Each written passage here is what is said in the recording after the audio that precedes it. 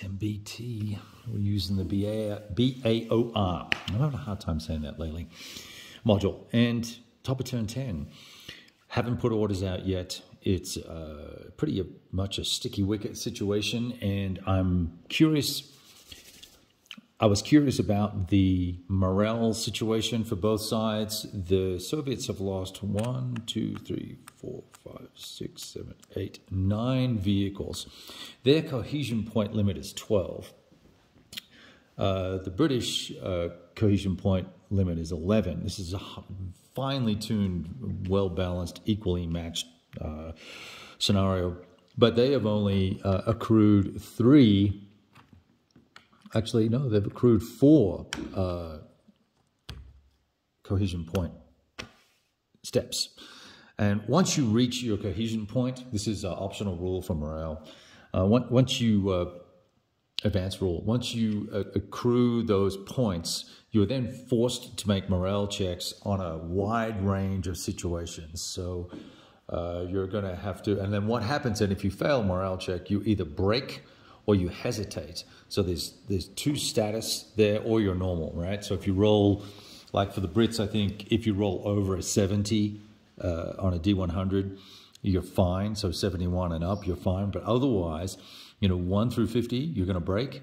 And then 51 through 70, you're going to hesitate. And that's going to have negative impact upon your ability to do things, your ability to shoot, how you shoot, how effective your shooting is, your firepower is, and all that sort of fun stuff. So it's another layer of detail, obviously, but it brings into play some of the quality aspects of combat, particularly in the modern format, right?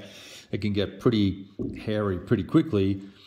And one of the things that if I was using all of the morale rules, which I only really just started thinking about it, I was intending to use them, but I've added leaders for the first time, right? And one of the things with the morale rules is commanders or command vehicles, when they're destroyed, if you're in the same hex, you've got to make a check, and if you're adjacent, there's other checks that need to be made and different sorts of things. I'm not sure what the impact is upon losing leaders, because I've in fact lost 2 of the leaders. Now they're not really leaders, right? One dude's a sergeant, right? Poor old Sergeant Harris copped it. And this guy, he's obviously a leader, young. I think he's a lieutenant or whatever it is, or a captain, one of the 2. And that can be impactful. So I had missed some of that nuance with the morale rules, but going forward, we'll take care of that.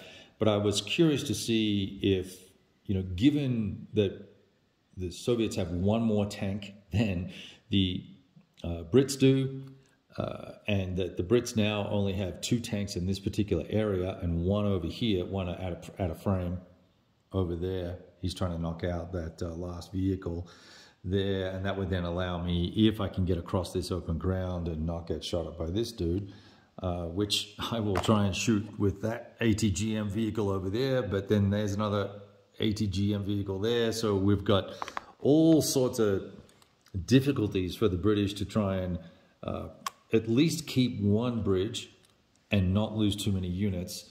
And it's turn 10. We're 2/3 of the way through the scenario. So it's a touch and go. The Soviets have massed their tanks here. They've got 4 tanks in position. One's got a turret damage to it. And with these 3 combined here, I think the Brits could be in a spot of bother. That's why last turn they did a short halt. So they fired, missed, and backed up 1 hex to get them out of harm's way, because that will not have a line of sight there. Now they have left, I think that's Captain Allen there, in full cover with the squad with the Gustav. Not that's going to do much against these front on, we'll see. So little tricky here.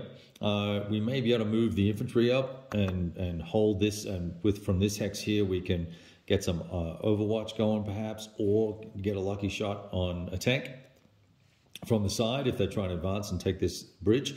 Basically, if you recall, the Soviets have got to capture all the bridges to get 100 victory points. And they're currently a little bit behind right now because of the accumulated losses, right? We can see the delta right there. Now, different point values. These are worth 167 points, I think, and these are worth maybe 110, 130.